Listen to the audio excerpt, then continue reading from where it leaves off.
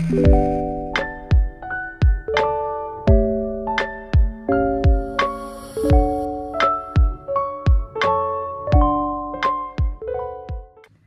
everyone, and welcome back to my channel.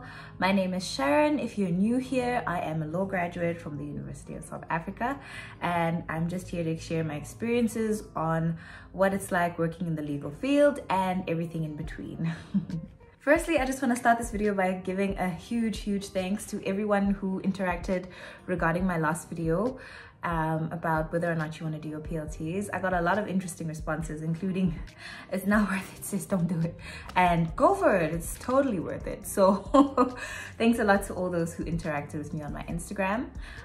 If you don't already follow me on my Instagram, here is the handle. I'll just put it somewhere here, and then you guys can follow me on my social media. Today's video is actually going to be slightly different than the last video, because I get a lot of questions from people asking me why I studied for the paralegal qualification. Am I an actual paralegal, or did I do my LLB first and then become a paralegal? So this video is just to explain why I chose to or opted for the paralegal course before the LLB course, and then just give you guys a bit of background behind that, and then just maybe it'll explain a little bit. So this video is just going to be short. It's going to just be a brief explanation on why I chose the paralegal course and yeah, what I enjoyed most about it. So to start off with, I went to college for a paralegal certificate. I will link the college in the description box below. If anyone is interested, please do go and check out their website. They have, if I'm not mistaken, 3 campuses, but I speak under correction. The one I went to was in Randburg, because I live in Joburg, and then they have a Pretoria campus as well, and then I think the 3rd one is in Cape Town, but I'm not, don't quote me on it. Don't quote me on it.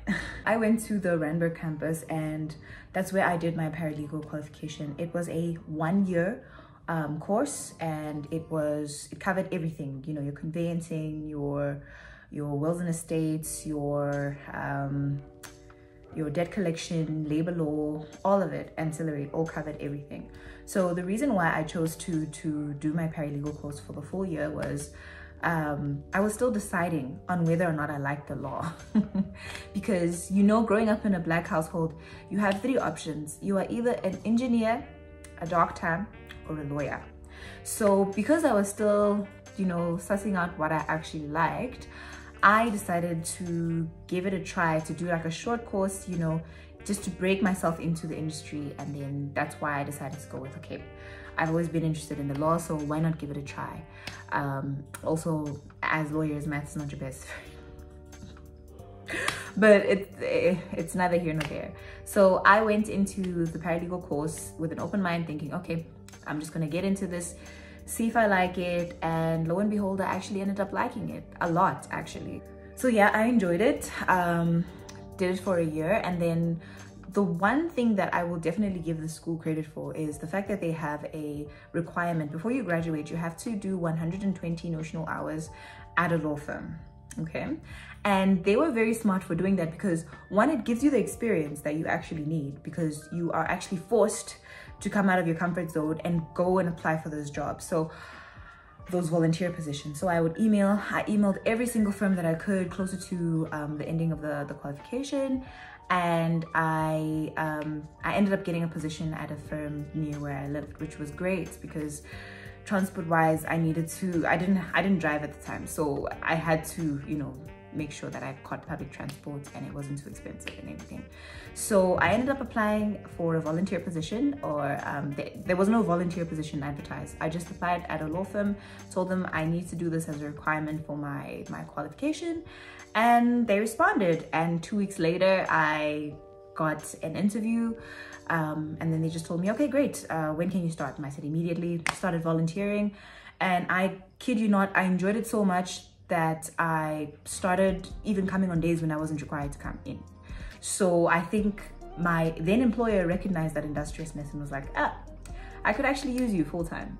And I always, whenever I tell the story, I get so emotional about it, but like, I don't know, it was the best thing that ever happened to me. That volunteering was the best thing that ever happened to me. Why? Because that's how I got my first job, firstly, and I worked there for 2.5 years, and I loved every single minute of it.